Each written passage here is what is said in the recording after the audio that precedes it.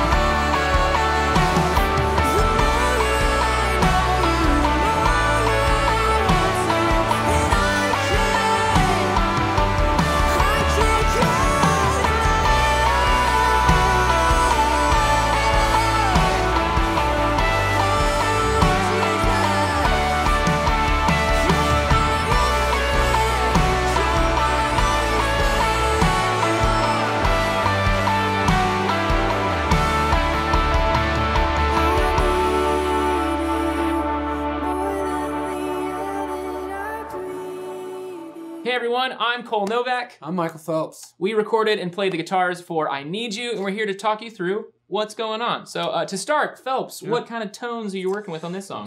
This one is a fun one for me. I have a little bit of delay and verb and a compressor on this time.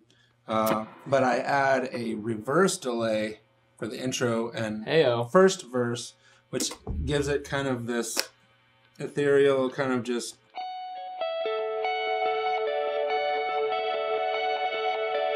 And that sets up when the first bridge or chorus starts, excuse me, if I flip it to normal. But it's literally just a rolling part over and over. And then in the second verse, I have a lead line that I play really simple, just a little bit of drive. Just... And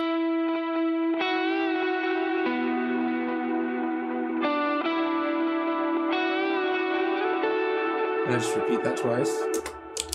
And then on to big old power chords.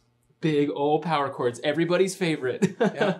So I've got pretty similar kind of like picking stuff going on in this song. My guitar is tuned down a whole step, every string. It's in D standard, which this song is in the key of D, so that's actually really helpful because you've got these big E shapes throughout the entire song. So I'm utilizing these open strings at the bottom a lot on this song, so the intro part is just a really simple kind of looping picking like this. And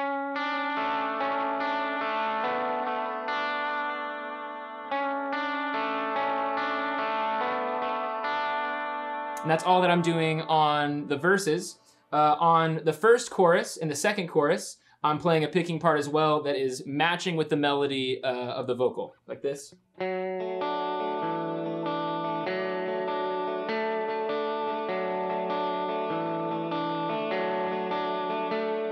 So you've got those open strings providing a little bit of a different rhythm against the matching with the vocal, which is kind of nice. Second verse, I play that same part. And then once we hit the bridge, I jump up to what essentially feels kind of like a keys part, where it's just arpeggiating down through the scale and then matches with the vocal on the back half.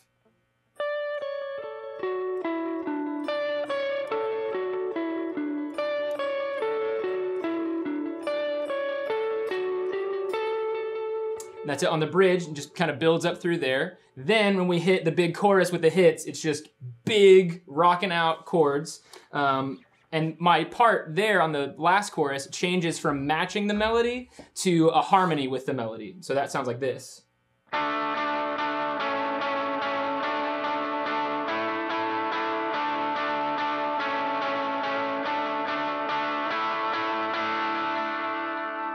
And then for the last section, when we jump back up to the bridge, I jump back to my same part, but I'm on the bridge position now, so it's cutting a little bit more, and then I add a boost on the back half where it turns into an instrumental. And the melody changes just slightly on the back half just to add a little bit of interest, so that's what this sounds like.